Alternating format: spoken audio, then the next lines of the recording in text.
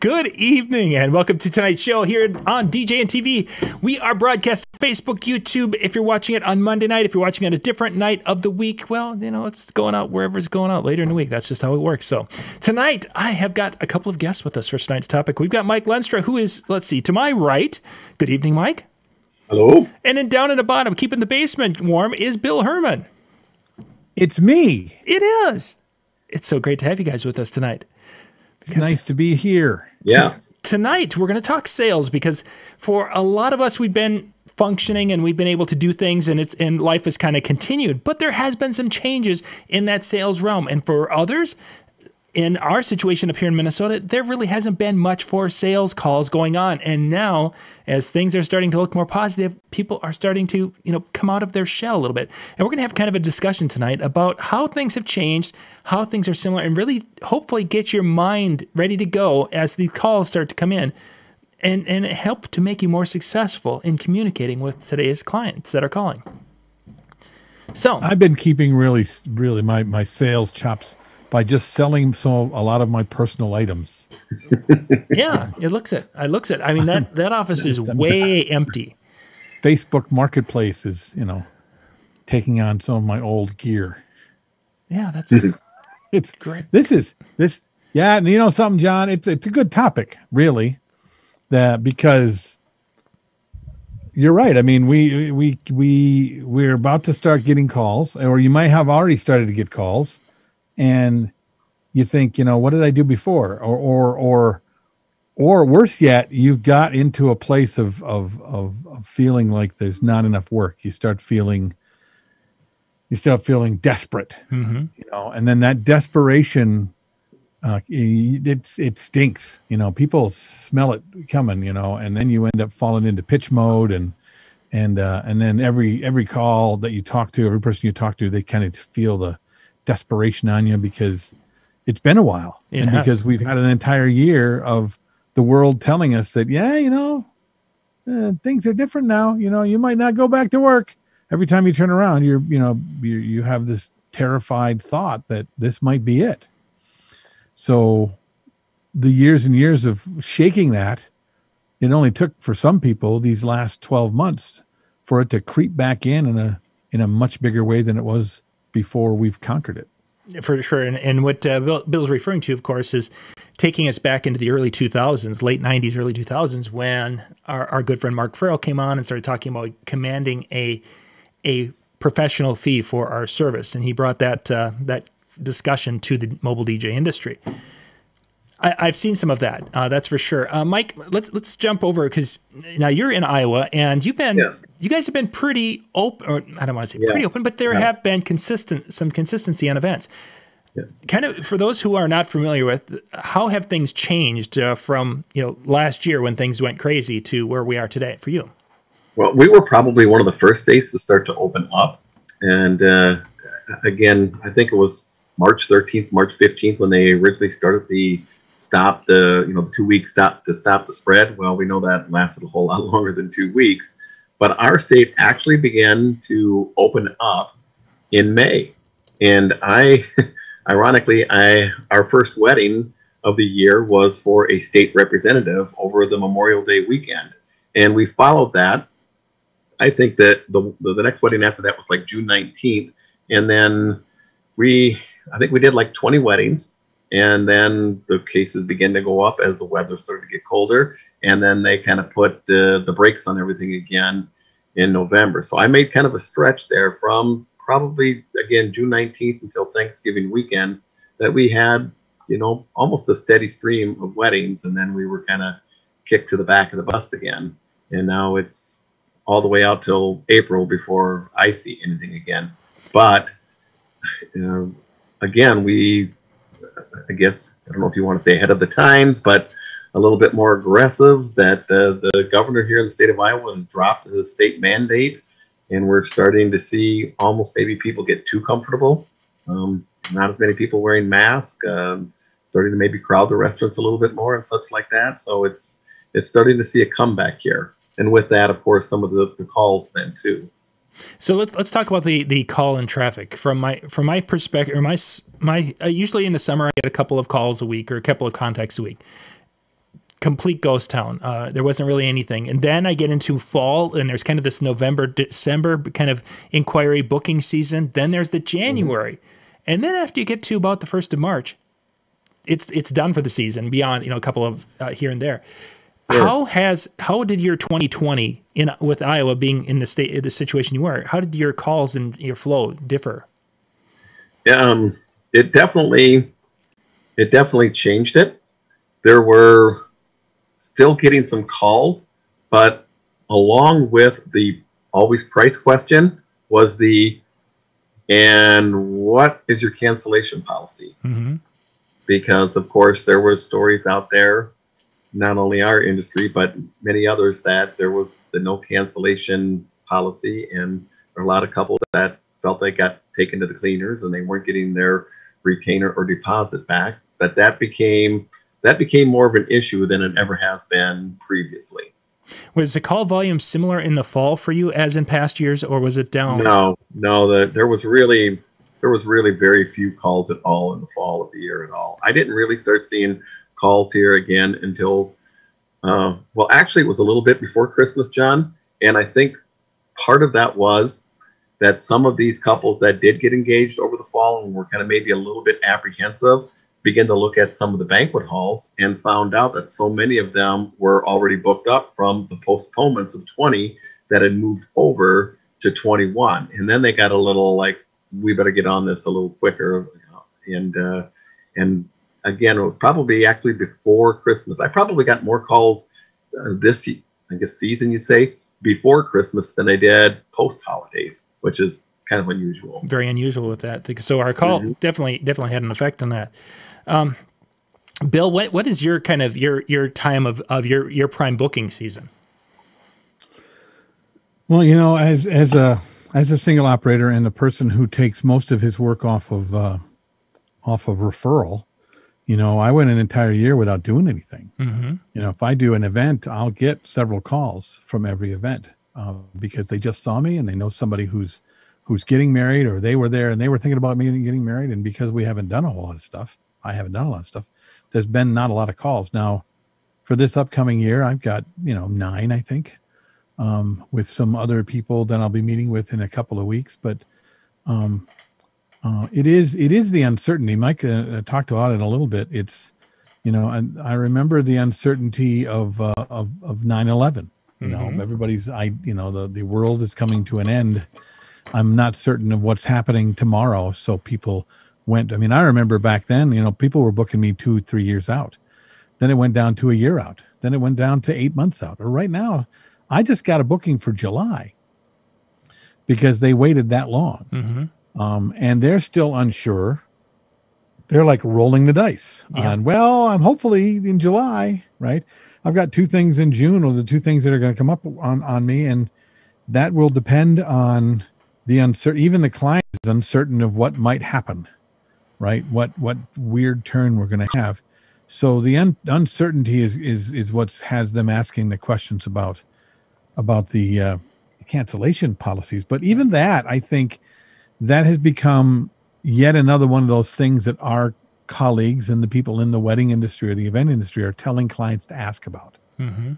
It's almost like, remember, I don't know if you remember back in the 2000s when they started, everybody was writing articles on what questions to ask your questions DJ. To ask your DJ. Right? Well, this has become that, because I've had a few people ask, what's your cancellation policy? And before I give them an answer, I say, well, what are you worried about? What are you, and honestly, the few people that have told, they went, well, it's kind of, we're not sure what's going on. So we're not, somebody probably kind of told us that we should probably ask. I'm like, well, and it's different, right? I know big companies, they've got a very hard-lined policy. Whereas for me, I have to look at them and say, well, we'll look at the cancellation when it comes up. As of right now, I can tell them in my contract, it says, it's hard-lined. Mm-hmm. But because I'm a single operator, somebody calls to cancel, I'm having a conversation about why they're canceling, what they're expecting from me. And then we talk about, how it's impacting them, but also how it's impacting me, because I've created a relationship that maybe a big company hasn't. So this uncertainty has everybody shy on everything. Normally, you know, if I spend the kind of time necessary to connect with these people before they buy, then I've alleviated a lot of the uncertainty because they know that I'm as in on trying to make this happen as they are. I really see and understand their worries and concerns. I have wiggle room that some big companies that are doing a lot of volume don't. You know, it's like, you know, you have problems, we're going to work it out. As opposed to, you know, I'm going to send you my policy book. And when problems arise, you and I are I'm just going to send you the policy book, a circle of policy that answers that one question. And that's what they're worried about. With me, and they hear from me, it's like, well, you know, every problem has a solution, and it might be yours, it might not be somebody else's. So when they start to realize that I am, when I'm in for what they're trying to do, using my tools to help for what they really want, and the feelings and the worries and the concerns I'm doing, there isn't like, this is the things I do and that's it. It's like, I'm going to do whatever it takes for you. I'm going to do whatever it takes for this person. For that person, it's not going to be as much because they don't need as much, whereas another person might need more. So policy wise, that conversation has to be about, well, you know, we're going to like each other and you're going to trust me and I'm going to trust you and we're going to work out whatever comes up. But that is a question, and it's become a question because people are telling them to make the questions. Mm-hmm. Plus, you know, the stories that are out there about these terrible vendors that are taking advantage of the brides and grooms. Okay, I'll bet you $1,000 there's been very few of those, but they make really splashy headlines. Oh, for sure. Right, and then before a vendor can do whatever is necessary for that bride or groom that's upset, they run off to the news, they scream, the news goes, that's going to make some great news story, and then they make it about the whole all of us are this way. Mm-hmm. And that's something to talk about too. That's something that when they bring it up, I'm like, well, you know, if you do some looking, you're going to find that there's not that many articles. It's like when they were talking about these weddings that these 400-person wedding and 300 of them walked away with COVID. Okay, well, that happened in Bangladesh, yeah, but it didn't necessarily happen in every state of the union in every wedding over the last 6 weeks. Mm-hmm. It happened and it was terrible, but you know, most vendors are going to be a lot easier and smarter and do the right things than what happened at that wedding, you know, in Rochester, New York or Minnesota, where they had a lot of people. And then there was a big story that a lot of them got COVID, but maybe only a few of them did. Right. This whole thing has got people so terrified that they're trying to hedge their bets. And what they're finding is they can't. And that's another conversation I'm having with my couples, like in June. It's like, I know you're trying to hedge your bets, but you're either all in or you're not. Mm-hmm. I would rather them not. I mean, right now I talk to them every couple of weeks with these 2 June things that are coming up. Mm-hmm. I'm like, okay, so guys, I want to know that you're still in. You know, I don't want you to think, I'd rather you not hedge your bets. You're either in or you're not. And if you're going to be not, we should probably decide sooner than June 1st for a June 24th wedding. Mm-hmm. Right? Because that's going to be better on them. It's going to be better on me. And it's more chances they're going to move it than it is that they're going to cancel it. So the way we do business has changed, certainly. And I'm not sure that when all of this is said and done and everybody has their shot and we're a year afterwards, that this isn't still going to be this. It's been a year of training people to be a certain kind of a customer now. And that's where I really want to go next, is that certain kind of a customer. We've become this person who likes to research at home, click to find and communicate and to buy basically from a screen. And Mike, you were talking a little bit about that before we went on air, and you've been seeing that. So for someone who hasn't had that, what are you noticing when it comes to the Amazon type clicking purchase? That is the way that our 30 and under crowd, which is the majority of our demographic, that is the way that they purchase. And because they can buy a coat, they can buy a stereo, whatever they want, a few clicks away and be satisfied with it. That is what I've found out in the last maybe even before the pandemic, that's the trend now. And trying to get that customer, what's the word that I keep popping up, that you're getting ghosted, that people will send you an email and then you'll respond and you'll just not hear and you'll follow up with few emails.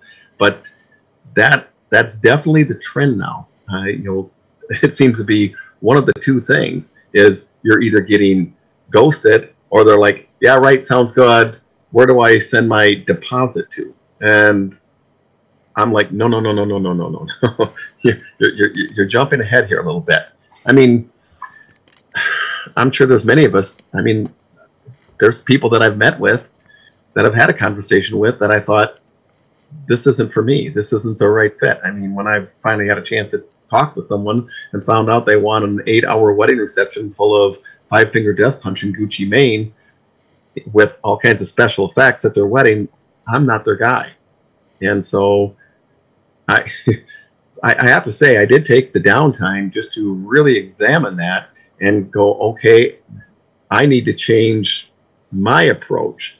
What can I do different to make a connection with these people like it used to be when I got to meet them face to face? Obviously, things like this, Zoom, has been a big thing. I mean, if I had to compare my last 25 customers and how many I actually could get to meet with me face to face, and of course that's probably somewhat because of the pandemic, or meet with me virtually, it's been way more virtually. But I really think that was getting to be the trend before the whole pandemic began. Bill, much of your sales, as you mentioned, was referrals. A lot of it is, and I've jotted some words down. You mentioned, having conversations, building relationships, so you can develop an understanding. I just summarized that last 10-minute speech, by the way, for you. Just throw that out there. I knew you were going to go there. But the thing is that what Mike is seeing is, I think what a lot of us are seeing is that we've raised a generation. I say we as a society, and we're part of that click and buy generation from Amazon. It's like click buy, oh, it'll be here tomorrow, woo! And some of that will spill over. We're seeing it in car sales. When we were at a car dealership friend, and he's saying, I've got people who are buying vehicles that I've never seen. They call, they have me walk around with a little FaceTime, they send me a check, and then we drive it down to them. You're working with that type of a person who's used to that type of world now, or getting more used to it. How can you make that connection and get that so you can spend that time to get to know them? Well, I think for me, part of it is just knowing, excuse me, that there is a way that I'll do it as well. I mean, I know what they want, right? I mean, they think that they know what they're buying, okay? And unless you're an automotive geek and you know a lot about cars, buying something with a telephone call or with an email is not necessarily the best way to go. Any guys that are buying things at auctions, they're going to want to kick the tires and look under the hood to find out they're not being lied to. And even though, like, if you got your car dealer guy that's doing a FaceTime and walking around, at least that is something. Okay, I can see their eyes, they can see mine. We can read each other.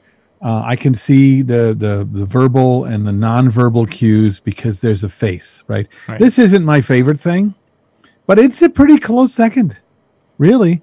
I mean, I like the closeness of two human beings near each other. I like to be able to be in the space with them. I like that. Now, can I do it without, as long as we have this? Yeah. Can I do it on the phone? Yeah, but it's still, I'm missing out on the verbal cues. I'm missing out whether or not I'm boring them, right? Or whether they've like, I've heard enough, can you move on? Stuff like that. Those are things that are necessary, right? And thanks, John. I appreciate that. I wanted to just, I'm giving... When it comes to what I'm doing, it's, I know that, even I've got kids, they want to do everything via the texting. Mm-hmm. Okay. And they're buying things like, sandwiches and to be delivered. Right. And they're going to Amazon and buying stuff. Right. But they haven't really gone and tried to buy a thing like this yet. And even there's a bit of them that understands that this is not this. Naughty. It's not a toy that you can go and buy. Right. and they know that it'll show up made the same way every single time. This is a personality they're going to put in front of people, and it doesn't take much to be able to make sure that is reiterated in their mind because they're already thinking about it. So now, if in fact, and I'll come right on and say, look, if you're looking to buy this on a text and or an email, there are people that are doing that. There's lots of DJs that are doing that.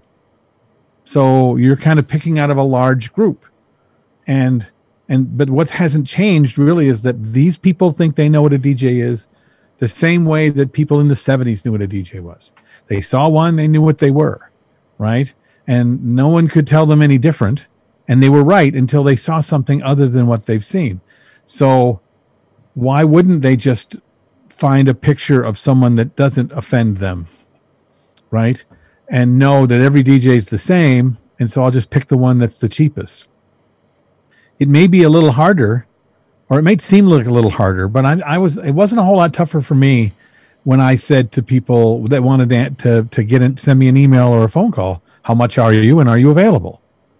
Okay, they ask those two questions because we've taught them to ask those two questions, and because that's all they know. The only thing that they can figure out in their brain about what they might think they know a little bit about how to compare DJs, how much they are and whether they're available. That's it. That's all they know. So now I have to say to them, I don't tell them my price and I am available, but I will meet you. And if you'd like to, great. Well, that's really not what I'm doing. I said, I get that's not what you're doing. And I respect that. But I have something unique. And if you want to talk, we can talk. Now, a lot of, I think that works that way for me is that I am unwilling to do a thing for them that I know is not good for them. Right? I mean, if I knew that they could make good decisions on a DJ, buying a DJ the way they want to, I wouldn't have a problem with that. Mm-hmm. But I know every DJ in the world knows that if all they're doing is that, then we really don't have to be the thing that Mike is trying to create or I'm trying to create. We should probably just back everything off and get the same gear as everybody else and put ourselves into a shopping place and put ourselves pennies less than the next guy and make our pictures prettier so it becomes this attractive thing. And that's a way to do it. But those guys, that's not creating anything. And that's all about tons of volume. Tons of volume. There is a business plan for that. And those people will show up the way the customer is expecting. Right? We expect you to have a website that we can take a picture and we can click buy. Well, I know there's a customer out there that if I don't bother them about it, that's what they're looking for. I'll just show up the way they say they want us to. As opposed to we can decide. If we all got together as DJs and said, that's not how you get to hire DJs. I know that you've all done this. They would adjust to us because they still want DJs. Mm-hmm. Right? Now, once again, I know that I'm weird in the world because there are guys with big companies, right? Or they have a full-time job and they're doing this part-time. And how much effort do I want to put into this? I'm trying to systemize this. Okay, I got it. That's not a problem. But from my perspective, from my single operator perspective, when I'm going to be charging a whole lot more money than those guys that are buy and click, I need them to get that this is a different experience from the moment they meet me. And I don't have a problem telling them, I know what you're looking for, but I'm a different thing. And if you want it, great. But I'm also not going to fight with them and tell them they're wrong. They're just wrong getting me that way. Sure. Mike, you could I steal this for a second here, John? Yeah. Could I just steal this for a second? This might be going a different direction and kick me in the pants and send me a different direction if I do. But yeah, I know that you had mentioned, Bill, that, and this might be the journalist coming out of me now, but you had mentioned about, so many of your events are pretty much referrals, whether that be from, other weddings that you've done, people that have seen you, other maybe wedding professionals that you work with that you refer you. Mm-hmm. Do you think that we have to somehow educate not only our customers, but also others in our own wedding industry, what it is that we do? Because I've had a couple instances here recently where we have like a wedding professional group, I guess you'd say, here in the area. We all get together and drink beer and trade stories, whatnot. Well, our main speaker here just recently was someone that's owned a bridal shop for like 33 years. Did a great job. And myself and another DJ approached her afterwards and like, well, let's talk to her. Let's see maybe what's trending. I mean, we asked her, we said, what do you think that we should be wearing coming up here in the wedding season? And I'm thinking she's going to tell us, like, I don't know, Windsor ties are in, bow ties are in, here's the colors or whatever, something. And she said, her and her daughter looked and said, well, I would say if you just wore a nice pair of jeans and a polo shirt with your company name, that would be good. And of course, we just looked at one another, and it dawned on me right then. This person's been in the wedding industry for 30 some years. She doesn't know what we do. And well, no, that's not true though, Mike. She knows exactly what we do because we've seen. She said that because that's what she's seen. Okay. Right. I mean, she's been in the business. She's seen DJs, and the truth is that the most DJs are what you just wear what you described. Right. At least over the last 30 years, certainly it hasn't been I was wearing a tuxedo well before anybody else was because I was trying to be different. Okay. And because it made me feel more elegant and put forth a more elegant way. It's all the decisions I made to be able to do a thing. Now, I still have professionals that have been around forever that see me wear a tuxedo and go, wow, you're wearing a tuxedo? Well, I've been wearing a tuxedo for over 30 years. You mean other guys don't wear tuxedos? That's what I was saying for the first 10, 15 years. Mm-hmm. I mean, I'm the only one. Well, now I'm learning that even after in the last year, I'm finding out that people that are doing the kind of things that you and I talk about are rare. A lot of people say they do it, and then they show up in jeans and a polo shirt. And then they show up and do the same thing that everybody does all the time, even though they say they don't. Mm-hmm. Because that's just that kind of what it is. And I know that because the question you really should have asked her was, what do you think of DJs? That's really the question that's going to change DJs and how they show up. Go to those vendors and say, so describe to me a wedding DJ, what he looks like, what he smells like, what he wears, the gear he has, the things he does. Tell me the last 5 DJs, tell me what you saw. And I know you've asked this question we all have kind of done it backhandedly because we hear the same answers. The number one is, well, he sits behind a table with his laptop and his head down and he ignores people and he plays whatever music he wants. And we never hear from him because he doesn't talk to Mike unless he says, come out to the dance floor. That's pretty much the DJ. That's the DJ. That's what I see. That's what DJs are. I mean, literally, that's what people are saying now. That's what DJs are. So guys that are doing something other than that, that's the majority, which not me of insulting DJs. What I'm saying is what that should tell people is there's an opportunity here to do anything but that and make them go, oh my gosh, he showed up early. Oh my gosh, he asked me what I thought. When I go in and the florist is putting out stuff and I'm asking the florist, so tell me about the flowers and why the bride and groom picked those and a little bit about, are they in season, things like, because if I can mention that, it's great if I can, but just because I'm asking to be able to know more about how now I'm already different. We still got guys that are showing up during happy hour to set up, right? We still got guys that are eating, drinking, smoking, if you still can smoke, depending on what state you live in. They're still doing those things because that's what most DJs do. Anybody who gets to our age, there's very few of us anyway. I don't know about you, Mike, but I didn't start out being the professional DJ I am. Yep. Okay, I was the guy who did this for chicks and girls and wore jeans and an old tuxedo shirt that I didn't wash last week and a cummerbund that maybe looked like it covered my gut and a clip-on tie with ruffles on a dirty shirt with too loud of equipment. And I was there to look impressive, be cool, meet girls, and drink beer. And I did that for a long time. And then those guys that either stop doing that and do something else, which is a very few of them, or they stop doing it. So for the first, did most DJs between the ages of 16 to 25 to 27, that's those guys. And most of the DJs are being seen. That's the way they're being seen. So what do you think of what I do? They don't know. But what do you think of DJs in general?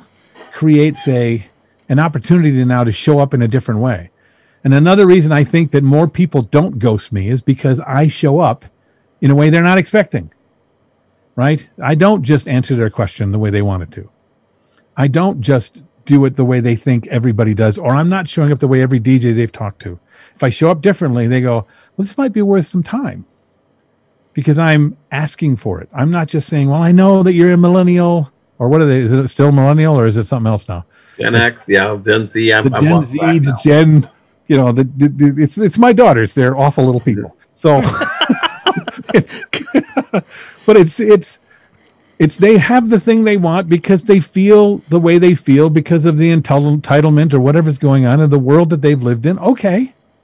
And I can either pretend that I understand your world and try to show up in a way that's going to serve you the way you think I should, which isn't correct. You know it isn't. You can't serve them the way they want to be served. They're not going to be happy. Or you can just say, this is the way I do it because you're going to get a better way. Now, I'll tell you more. Come on over. If you don't, and you really think you know what DJs are, honestly, you're right. You'll find one of those guys that you think you need to micromanage because they're all awful. You're going to have to give a DJ list to off of your Spotify and make them play it word for word, song for song, because if you don't, you have to be in control.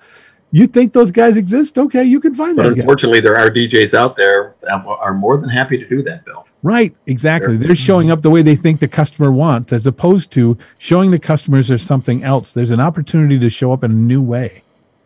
And most of them are not going to be offended because we say to them, you don't know. Some of them might go, I don't care what you think. I know better than you. My teenagers do that to me on a regular basis. Mm-hmm. But most of them, I don't think are going to do that. Most of them are looking to see, because they don't know what they're doing. They're just trying to pretend like they do.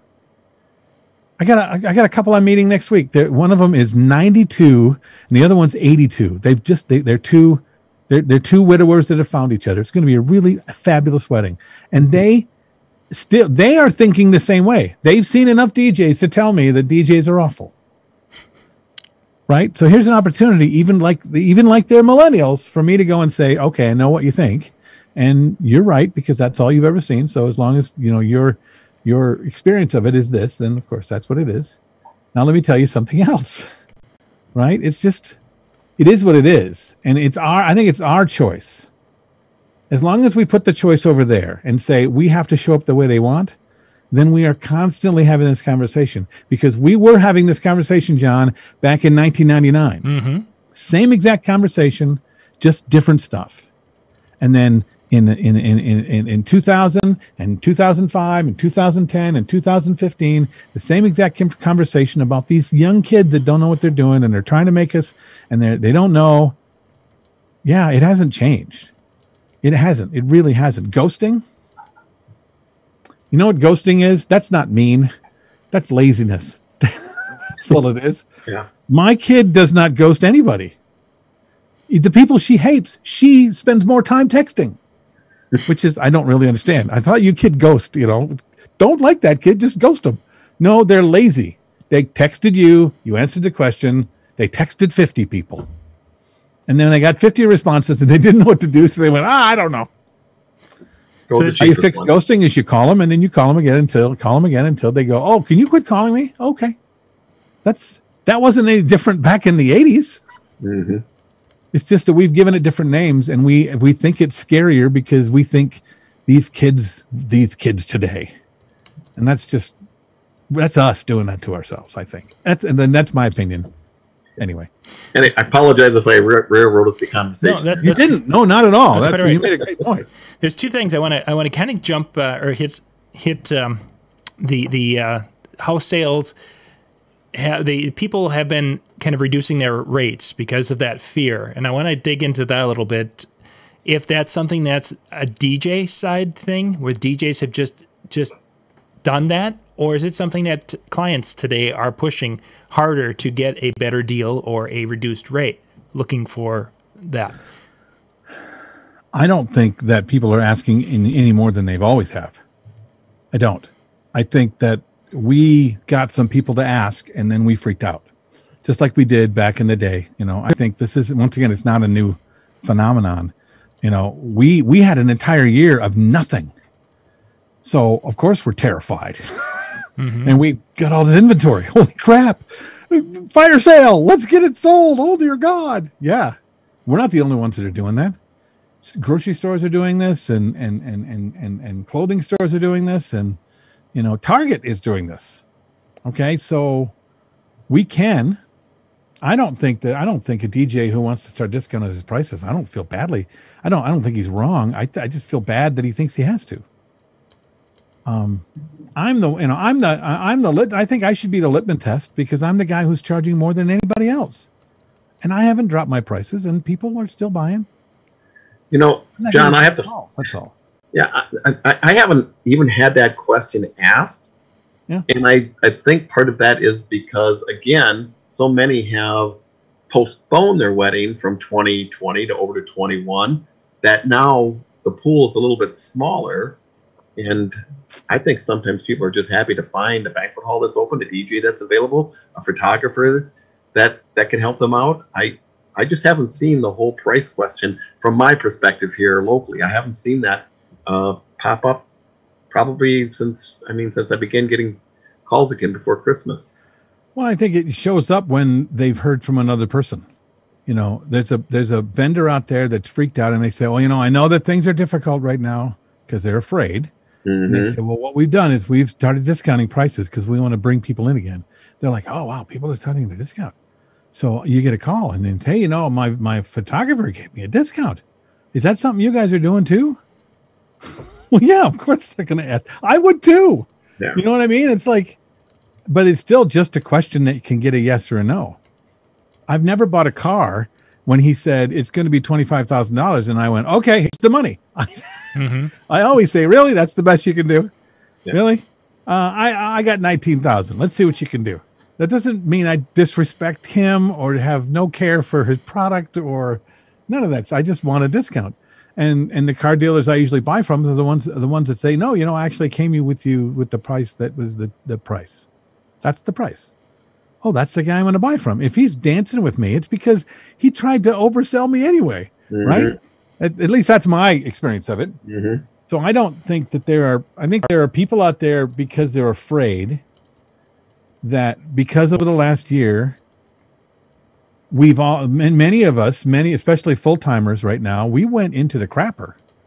Not only did our business go to hell in a handbasket, but we had to start every bit of my slush fund, which, you know, be sure you have a good 2 months of slush fund. Yeah. I had 8 months and it's gone. So yeah, I'm scared. You know, when I'm starting to consider what's it going to cost if I refinance my house again, just to pay bills, when I'm starting to go through my retirement fund, and I look at the system I had for that, and it looks like it's gone. It's like that system was wrong. Now what am I going to do? Now I'm back in. I'm scared. I just need to get money in. I go back to the years when I first began, which is like, I'll do anything for any amount of money because I need cash flow. I need reputation. I need cash flow. If I'm not doing work, I don't have reputation running around the city. If a reputation around the city isn't out there because I'm not working. Okay. 1 year of not working can make your reputation go, who is that guy? You know, if I don't get 5 calls out of every wedding, because I don't spend money in big marketing, I don't have a big ad in the local wedding magazine because I can't afford to. Regardless of what I charge, that's too big of an investment for my company, and it's too little of my return on investment. So I need to spend it in different ways. And now even that went out the crapper because people, no matter how many of those people I reached back out to, they're still, well, yeah, no, I know, but I'm not doing anything because we're afraid of, you know, the end of the world, and we're going to end up being zombies and eating human flesh, and we don't want to leave our house. So I really don't even want to have the conversation right now, Bill. Can we just wait? Yeah, we can, because of course I'm actually scared too. In the meantime, what they don't understand is that we're going broke. And as we go broke, we get scared, really scared. And that's the thing that, I don't have a problem with those guys that are discounting. I actually feel really bad that they think they have to, or that they actually have to. But most of the guys that I know that went out and they said, okay, well, I haven't had work for the last 8 months, I better discount my price by half, did not immediately start booking any gigs. Mm-hmm. Most of them didn't book gigs at all. And they were giving it away for half off. So it wasn't the price. It's not the price. It's people are scared of what might happen tomorrow. People are, I did, 2 weddings this year? And both of them were worried that people just wouldn't show up. Not the money they were spending. They were worried that their grandparents were like, we love you and all. And I know you spent $25,000, $35,000, $45,000 on this wedding, but we're not leaving our house. I know you spent, $80 a plate on this meal, but man, we're afraid. And that's something that none of us thought we were going to have to deal with, especially our clients.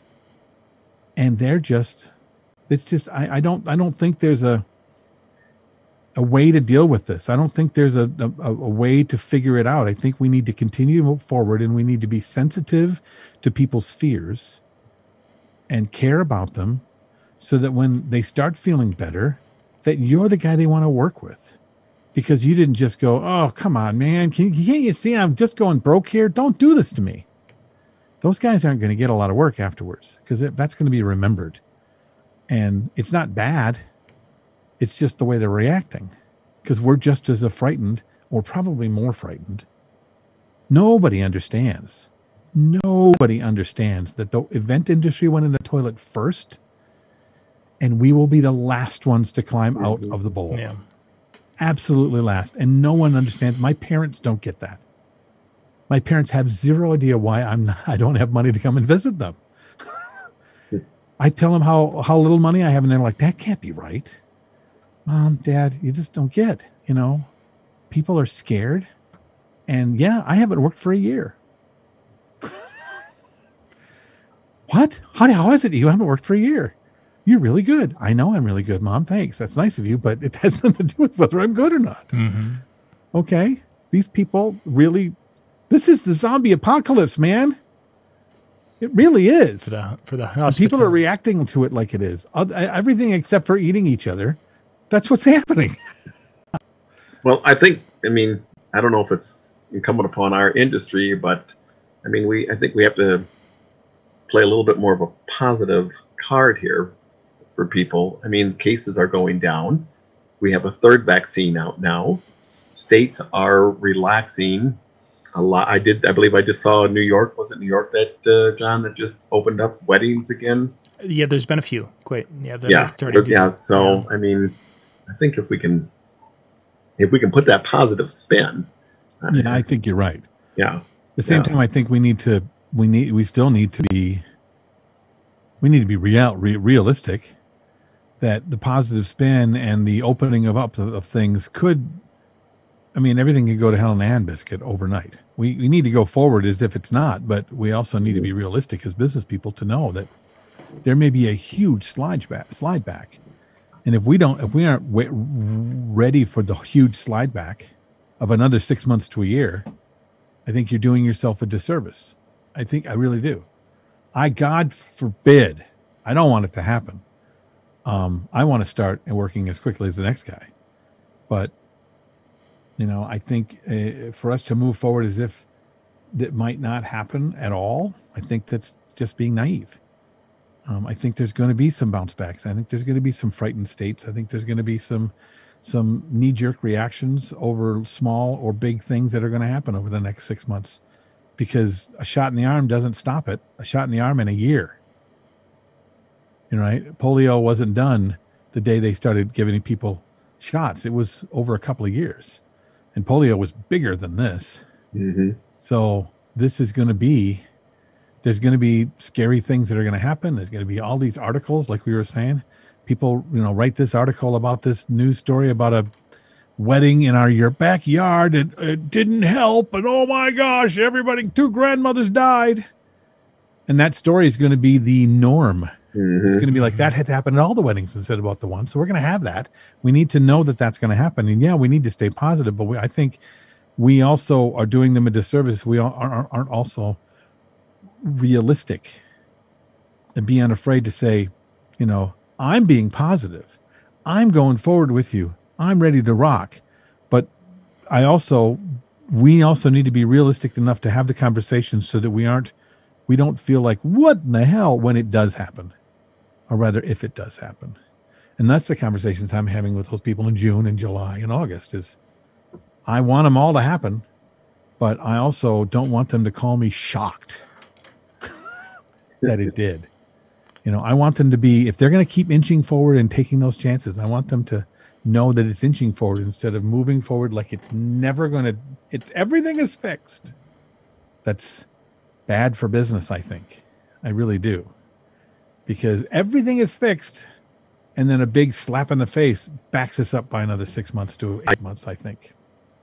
So that realistic conversation of let's be cool, let's be smart, we'll move forward, but we now know we still just have to be smart and care and keep our eyes open and know that we're still moving forward, even though there's something scary. And I think a big part of all the things you're talking about is the part of that is that communication and that communication needs to start really early on in that conversation when they're asking for price, asking for availability and developing that relationship. And I think that's one thing that too many are going to forget in the getting back to the title of the show tonight, I forgot how to sell, is that was part of the method of operation for most of us over the last 5 years is we were having a conversation or struggling to get to that conversation point. And now we've gotten away from that and we're not used to it. And yet that's the critical component that's going to be needed to be able to help them be successful with whatever they end up doing for their wedding day, whether that's next month. Because they're just as frightened as the client. Precisely. They're like, oh, everything's changed. I better go back to being afraid as opposed to this is the way that worked. It still works. It's just scary. You didn't forget how to sell. You just think that the selling has changed because the world has changed.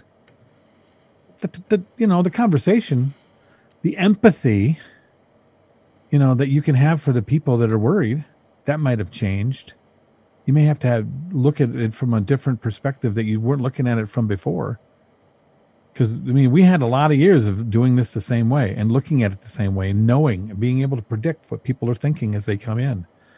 But if you go back to when we first started doing it, we didn't know what we were doing.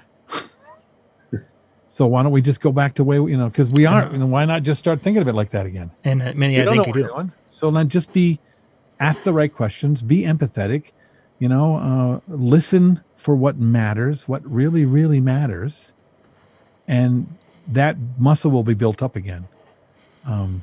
Because I think that's the only way forward. Or, we can be terrified enough to say, well, maybe we should just get the hell out. And I don't think that's really what people should be doing. It's just, we're mad. Part of it too. It's like, I had this crap I had this down. I knew what I was doing. I had my system. I got up every day. I did the same thing. I was at the same stuff. I talked to all of my clients this way. Everything. It's like they etch-a-sketched our entire business plan. Kind of. At least it feels that way. At times. Yeah. Gentlemen, we got to wrap up here so we can switch for the next show. Mike, Bill, thank you guys for being on tonight and sharing your thoughts and passion for our industry. And thank you guys for being with us this evening. We're going to take about a 9-minute break, and then MJ and Dan and I will be back talking about DJ software tonight, which is one of Bill Herman's favorite topics. It is. I talk about it all the time on my podcast called The Creative License. You can hear every Monday on DJNTV. Every Monday morning, it hits about 6 a.m. Thank you guys once again, and we'll be back in about 10. Thank you, guys.